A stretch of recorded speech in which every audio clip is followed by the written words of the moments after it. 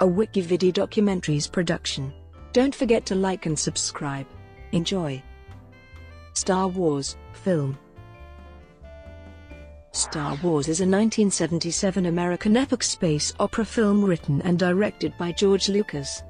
It is the first film in the original Star Wars trilogy, and the beginning of the Star Wars franchise.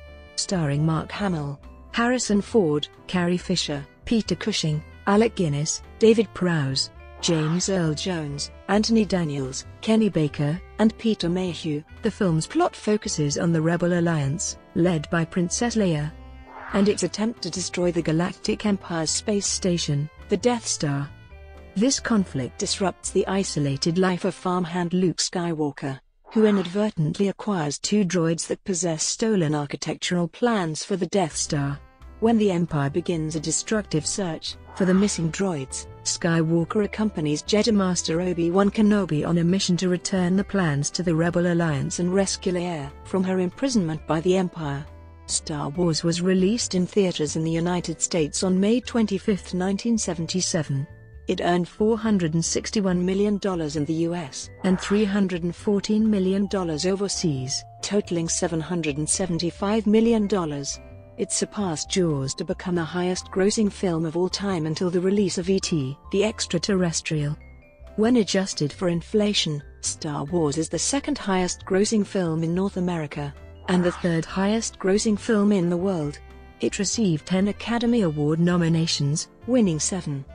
It was among the first films to be selected as part of the U.S. Library of Congress National Film Registry as being culturally, historically, or aesthetically significant. At the time, it was the most recent film on the registry and the only one chosen from the 1970s. In 2005, the British Film Institute included it in their list of the 50 films you should see by the age of 14. Its soundtrack was added to the U.S.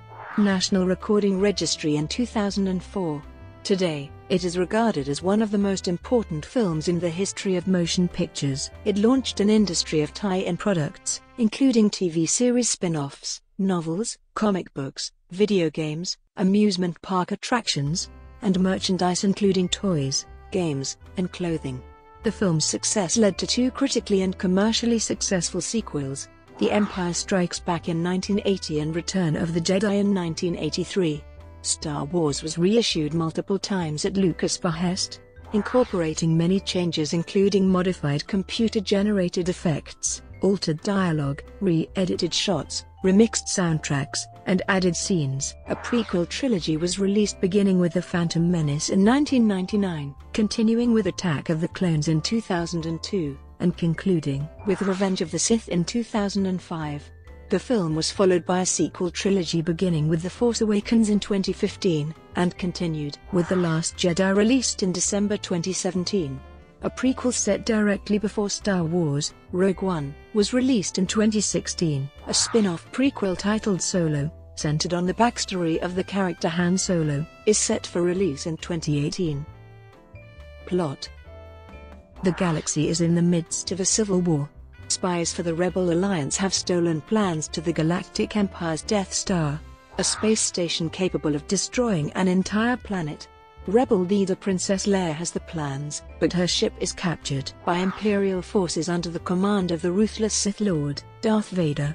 Before she is captured, Leia hides the plans in the memory of an astromech droid, R2-D2, along with a holographic recording. R2-D2 flees to the desert planet Tatooine with C-3PO, a protocol droid. The droids are captured by Jawa traders, who sell them to moisture farmers Owen and Beru Lars, and their nephew Luke Skywalker. While cleaning R2-D2, Luke accidentally triggers part of Leia's message, in which she requests help from Obi-Wan Kenobi. The next morning, Luke finds R2-D2 missing, and meets Ben Kenobi, an old hermit who lives in the hills, and reveals himself to be Obi-Wan. Obi-Wan tells Luke of his days as one of the Jedi Knights, former Galactic Republic peacekeepers with supernatural powers derived from an energy called the Force, who were all but wiped out by the Empire. Contrary to his uncle's statements, Luke learns that his father fought alongside Obi-Wan as a Jedi Knight. Obi-Wan tells Luke that Vader was his former pupil, who turned to the dark side of the Force. Obi-Wan then presents to Luke his father's weapon, a lightsaber. Obi-Wan views Leia's complete message, in which she begs him to take the Death Star plans to her home planet of Alderaan and give them to her father for analysis. Obi-Wan invites Luke to accompany him to Alderaan and learn the ways of the Force. Luke declines, but changes his mind after discovering that Imperial stormtroopers have destroyed the moisture farm, killing his aunt and uncle. Obi-Wan and Luke travel to Mos Eisley, where they meet smuggler Han Solo and his Wookiee first mate Chewbacca at a cantina. Then join forces and board the Millennium Falcon. Upon the Falcon's arrival at the location of Alderaan, the group discovers that the planet has been destroyed by order of the Death Star's commanding officer, Grand Moff Tarkin, as a show of power. The Falcon is captured by the Death Star's tractor beam and brought into its hangar bay. While Obi-Wan goes to disable the tractor beam, Luke discovers that Leia is imprisoned aboard, and, with the help of Han and Chewbacca, Luke rescues her. After several escapes, the group makes its way back to the Falcon. On the way back to the Falcon, Obi-Wan engages in a lightsaber duel with Vader. To ensure the rest of the team escapes the Death Star alive, Obi-Wan sacrifices himself at the hands of Darth Vader. The Falcon escapes from the Death Star, unknowingly carrying a tracking beacon, which the Empire follows to the Rebels' hidden base on Yavin 4. The Rebels analyze the Death Star's plans and identify a vulnerable exhaust port that connects to the station's main reactor, and that the Death Star can be destroyed through a chain reaction. Luke joins the Rebel squadron, while Han collects his payment for the transport and intends to leave, despite Luke's request that he should stay and help. In the ensuing battle, the Rebels suffer heavy losses after several unsuccessful attack runs, leaving Luke as one of the few surviving pilots. Vader leads a squadron of TIE fighters and prepares to attack Luke's X-Wing fighter, but Han returns and fires at the Imperials, sending Vader spiraling away. Helped by guidance from Obi-Wan's spirit, Luke uses the Force to destroy the Death Star seconds before it can fire on the Rebel base. Back on Yavin 4, Leia awards Luke and Han with medals for their heroism. Cast. Lucas favored casting young actors who lacked long experience. To play Luke, Lucas sought actors who could project intelligence and integrity. While reading for the character, Hamill found the dialogue to be extremely odd, because of its universe-embedded concepts. He chose to simply read it sincerely, and he was selected instead of William Catt, who was subsequently cast in the Brian De Palma-directed Carrie. Lucas initially rejected casting Ford for the role, as he wanted new faces. Ford had previously worked with the director on American Graffiti. Instead, Lucas asked the actor to assist in the auditions by reading lines with the other actors and explaining the concepts and history behind the scenes that they were reading.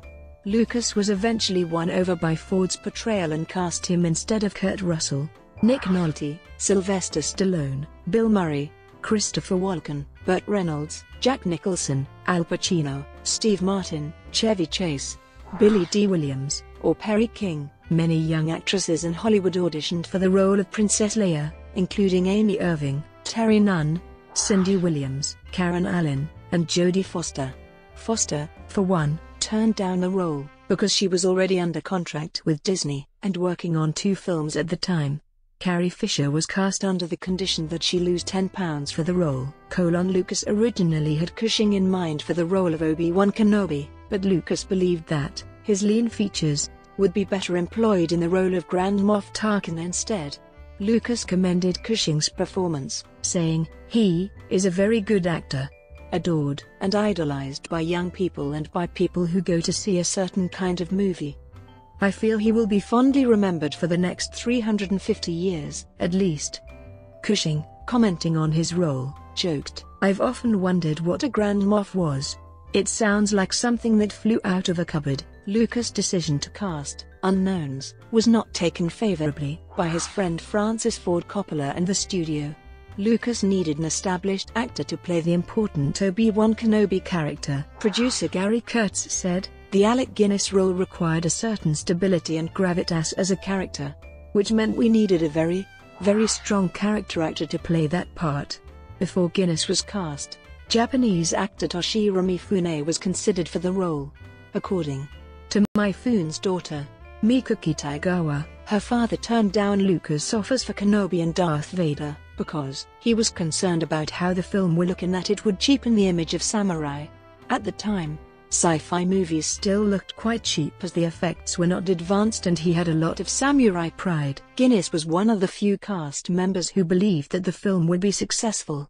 He negotiated a deal for 2% of the 1/5 gross royalties paid to George Lucas, which made him quite wealthy in later life.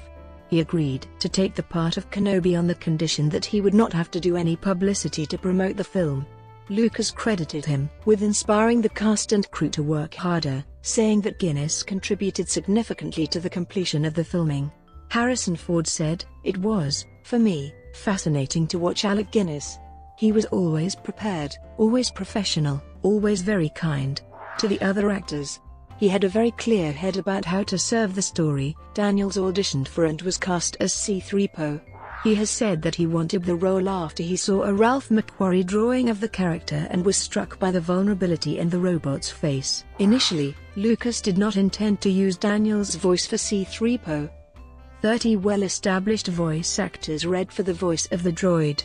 According to Daniels, one of the major voice actors, believed by some sources to be Stan Freyberg, recommended Daniels' voice for the role. While Lucas was filming in London, where additional casting took place, Baker, performing a musical comedy act with his acting partner Jack Purvis, learned that the film crew was looking for a small person to fit inside a robot suit and maneuver it.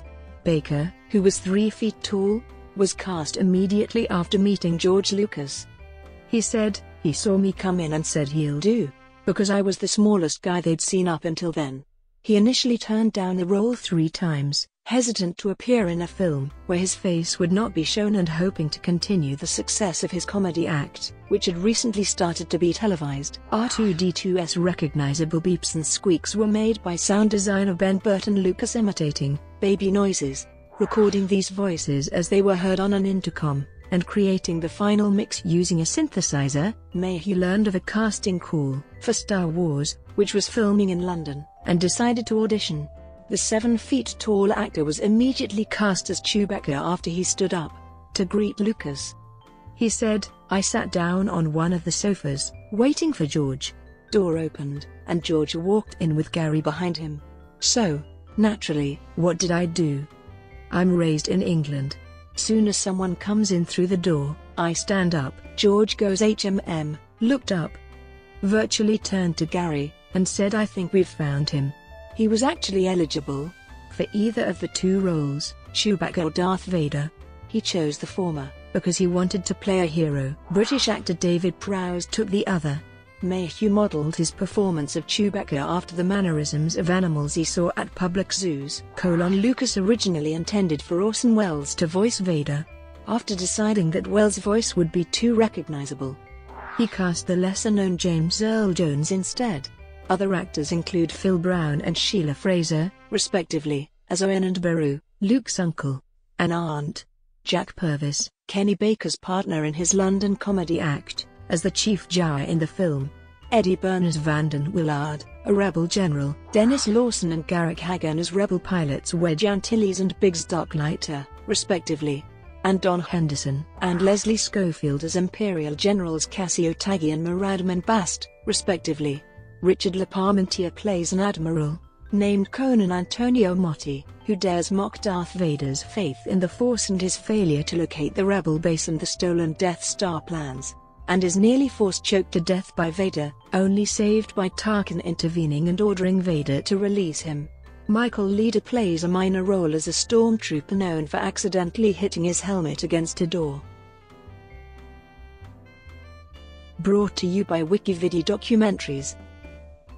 Would you like to know more?